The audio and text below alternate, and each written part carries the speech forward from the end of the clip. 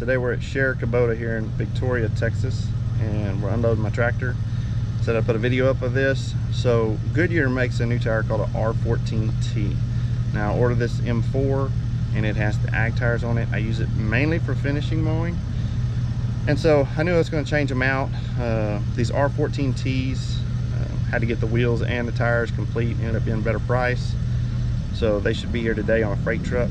Get those swapped out, and then we won't have to worry about digging in the ground with these ag tires. And very good traction, good purpose.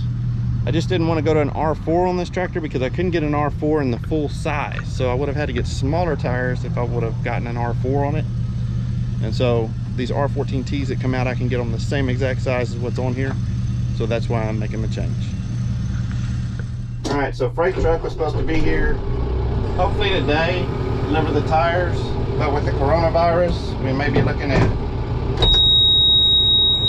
maybe Tuesday or Wednesday.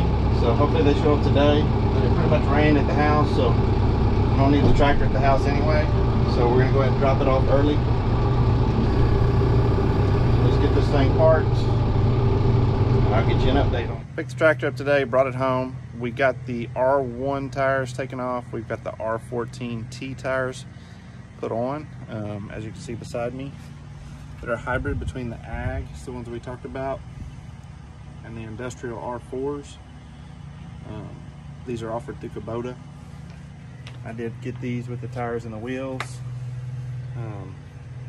Just a little less aggressive, like I said, for finished mowing.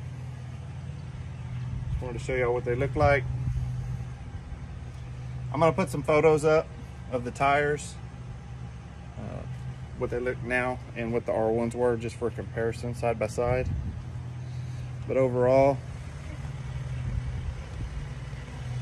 I think these are gonna be less aggressive. I think they're gonna dig a little less. And these are the exact same size that were previously on the tractor. I'd like to thank everybody for watching. Please hit that like button down in the bottom corner. Hit that subscribe button.